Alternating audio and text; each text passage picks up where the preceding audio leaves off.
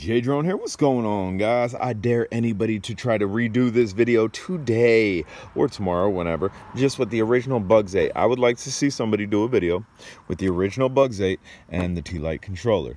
I don't think anybody has this anymore that did have it. This was the original before they changed the canopy to like green and black and it was like pointed. This was the original that matched to Bugs 3s. Let's go ahead and get this in the air. Boom, right there. And we got a watch above us. And I noted it with the Bugs 3. Look at the pitching. This thing actually flies better, I think, on this controller than it does on the stock controllers. I don't know if it's because this has shorter throw that it's giving it a more aggressive pitch. I'm not sure. But I did definitely notice that on the Bugs 3. Again, this is the Bugs 8, not to be confused with the Bugs 6, although they are basically the same thing. There is a 5.8 gigahertz camera in the center of this. It came like that. The camera's not that great, but it was great to get into entry for FPV. So if you can find one of these used at a decent price, I'd say grab it up. I'd say grab it up all day. So, woo, almost hit them wires. Got to be cautious of where you're flying. And also, this is a pretty heavily congested area. There's a little funnel free as far as 2.4 gigahertz goes. And magnetic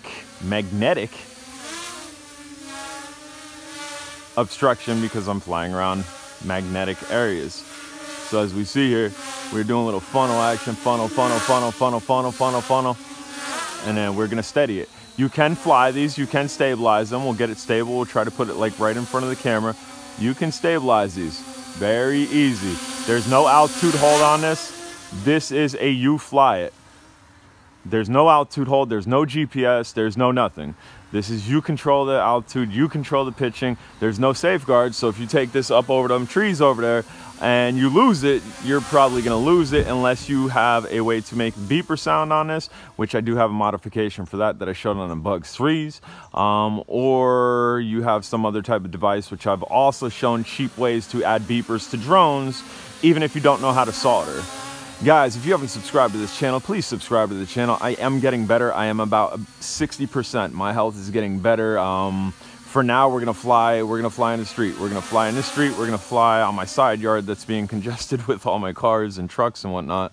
But I'm gonna try to get content up for you. I apologize thoroughly that it's been a struggle. I mean, if you know me personally, you know what's going on. If you don't, I appreciate all the positive vibes that y'all sent.